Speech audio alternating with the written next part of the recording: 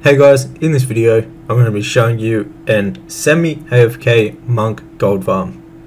So where this is located is over in wetlands. So as you can see on the screen right now, this is the location you want to go to for this farm. And now the item that we're going to be farming is the tiny crimson whelpling. Now this is a pet that sells for a decent amount of gold on most auction houses.